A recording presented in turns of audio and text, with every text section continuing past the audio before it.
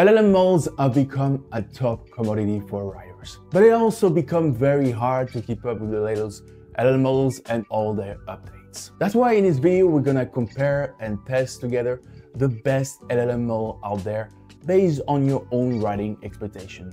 Whether that is the style, the tone, the format, or the structure of your writing, or whether that is non-fiction, fiction, or marketing writing. Not only am I gonna share with you my ranking of the best LLMs, but we're also gonna dive into the specificities of each LLM families, whether that is ChatGPT, Gemini, or Claude, so that what I'm saying right now won't be obsolete 2 weeks later. Ready? Let's dive in.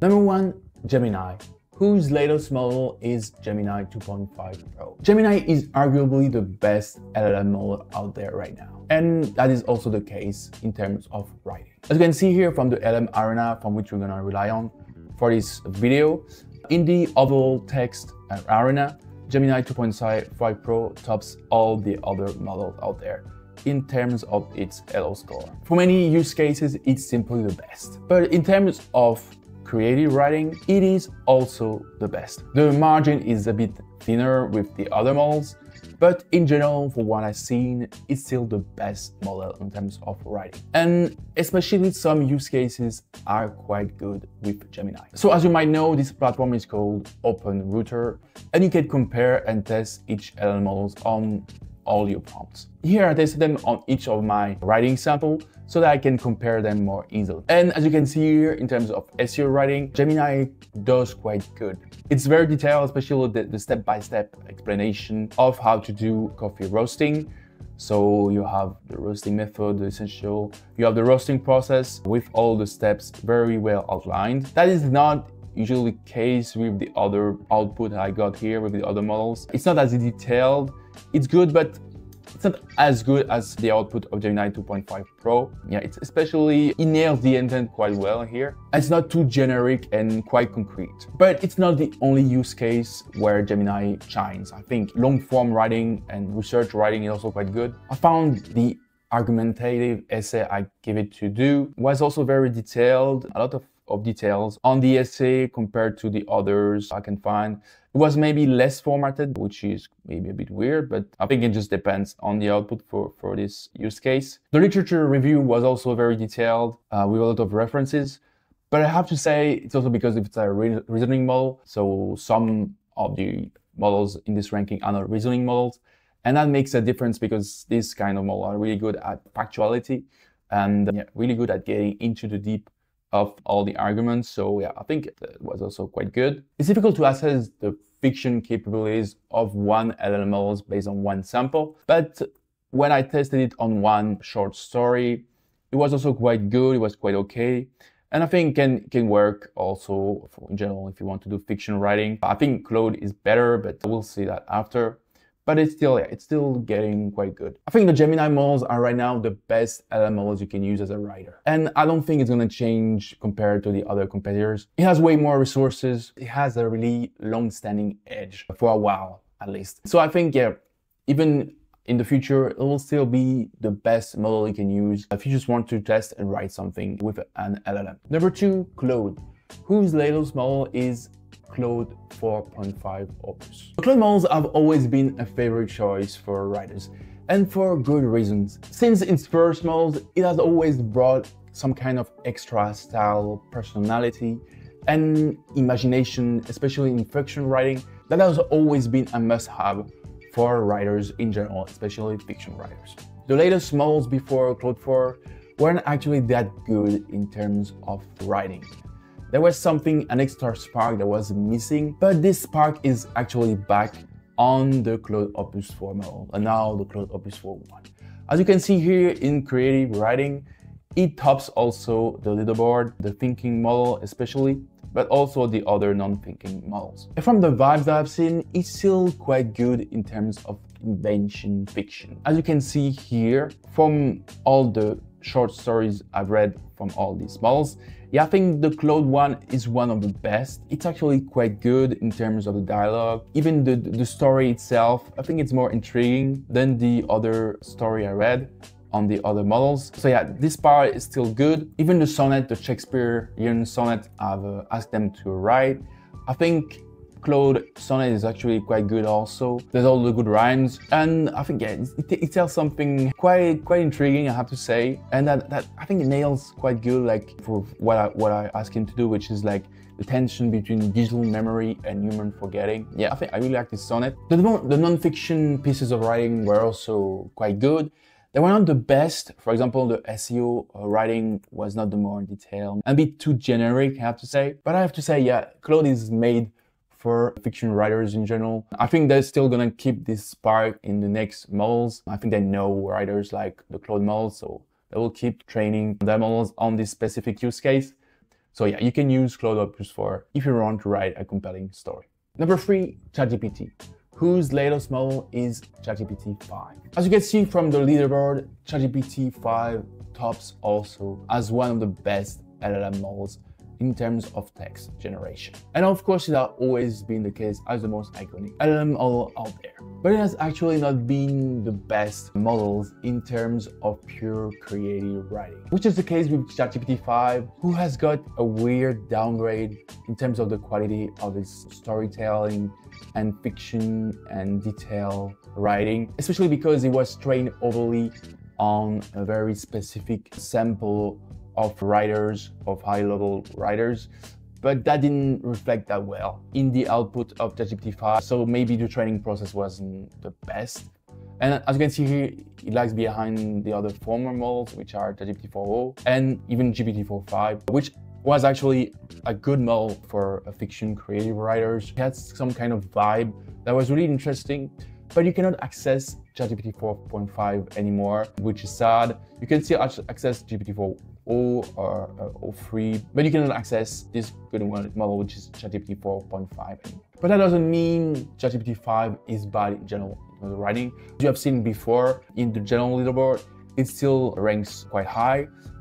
And that is reflected in the samples. For example, especially the SEO writing is quite good. It's the same level, I have to say, than Gemini 2.5. As you can see here, there's a lot of insights and complete details about it. I think especially also the search feature and the research feature in ChatGPT is the best on the market. So if you want to do SEO and extract all the best data already on your articles on the internet, it's also quite good at it. So in terms of SEO writing, it's really good. Same also for the essay, because ChatGPT is a big model, so there's a lot of information you can get without even the search feature. And also, of course, the literature review is also very well detailed because of the same reasons. So yeah, for non-fiction writing, it's really good, ChatGPT. But for the stories, it's actually weird. So sometimes it can be actually quite good, and sometimes it can be actually quite weird in terms of the use of descriptions and metaphors, the story itself, the structure of the story. This story here is actually not that weird compared to the other output of the other models. Maybe just the story of someone speaking to a music, a voice, a song is not that well formulated, framed. So it's also a science fiction story, short story writing, so I think it could make sense. I'm not an expert in fiction writing, but I think it's okay. But yeah, I think it's not the best fiction writing I have here. Number 4, DeepSeek, whose latest model is V3.1. This year, DeepSeek has created a lot of buzz among AI LLM users since it was a Chinese open source model that was, at the time as it was released, a big frontier model in the hands of everyone and with a very low price. As it was consistently ranked as the best open source model throughout the year, it is also a good model to use as a writer for an open source alternative. As you can see here right now, some models of Qwen are better, but in general, DeepSeek tops the ranking. And in terms of creative writing, it is also always on the top. From what I've seen on the sample, it's actually good at everything in a way, but especially I think more fiction and creative writing. But I think it's more subjective. I don't have enough sample to tell that, apart from the creative writing ranking, which is actually quite good. So for example, I found the sonnet of DeepSeek quite good here. The short story was also okay. It wasn't the best, but it was interesting. And the essay also was fine. So I think it's a good model for a bit of everything.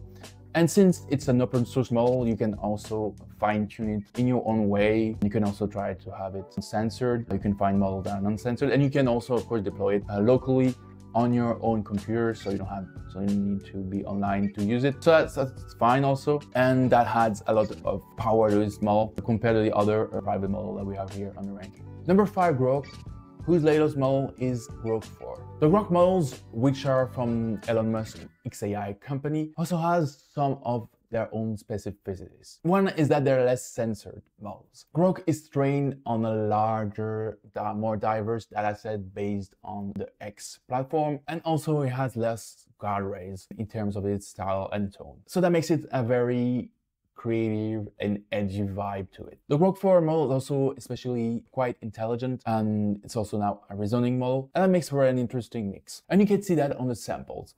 For example, the fiction writing is the only one where it's another location, which is Miami. Okay, why not? The SEO writing, it's fine, it's not the best. The essay is also more interesting because it seems like Grok likes to tackle more controversial subjects. So sometimes for the essay, you can find some interesting vision and point of views that you wouldn't have in other models. For example, this essay from Grok cites Milton Friedman about the universal basic income, that the other models didn't do that. Yeah, it tries to rely on other sources, what they will call here on X alternative sources, which can be interesting. So yeah, it's overall a quite interesting model. If you want to use it in your writing, you can add a different kind of vibe to your writing. So yeah, you can use it and test it and see how it looks for you. Number 6, Qwen, whose latest model is Qwen 3. So after DeepSeek and Grok on the leaderboard, there's a lot also of Chinese models that are staying out. I decided to choose Qwen because it's a consistent company that is consistently appearing in the frontier models. So maybe Kim with Kimi K2 or Inuan would maybe make for a better alternative in the future, but right now I think Qwen does quite good. But from what I've seen on the sample, it's more like DeepSeek, so it's actually good on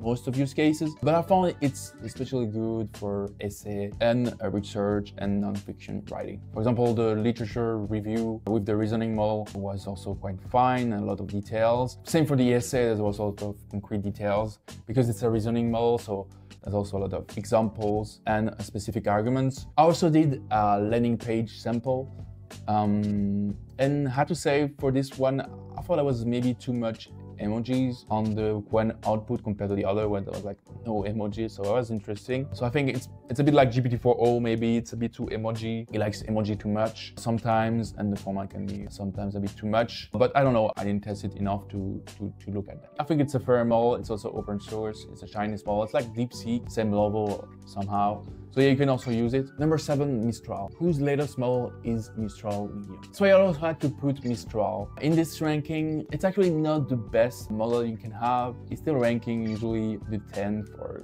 20th place in the leaderboard, but it's an open source model and it's European. So if you want to handle maybe sensitive data with your writing, or if you just want to be sure you have control of your data, you can use Mistral, and you don't want to use also a Chinese model. They're quite consistent also, other companies. They always have like a model that gets in the higher top of the leaderboard, so you can rely on Mistral. And in terms of writing, it's okay. It's not the best compared to the other models. It's kind of the same than Qwen 3. From what I've seen, it looks like it.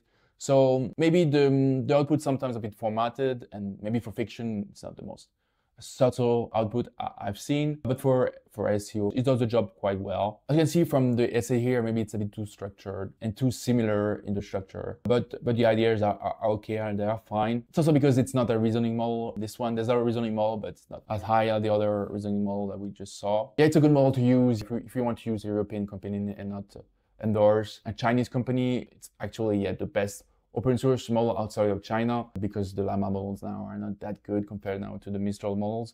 So yeah, you can use it safely, and you can also fine-tune it as you like. So that's good. That's it. Now you have all the information you need to choose the LLM models that is perfect for your writing use case. To choose wisely, you might consider each LLM capabilities, weaknesses, and strength, and also experiment and test by yourself to see which kind of output of the LLMs suits you the best. And otherwise, I hope this video was helpful to you. Of course, don't forget to like, to subscribe, or to leave a comment if you have any question. And otherwise, I'll see you on the next video.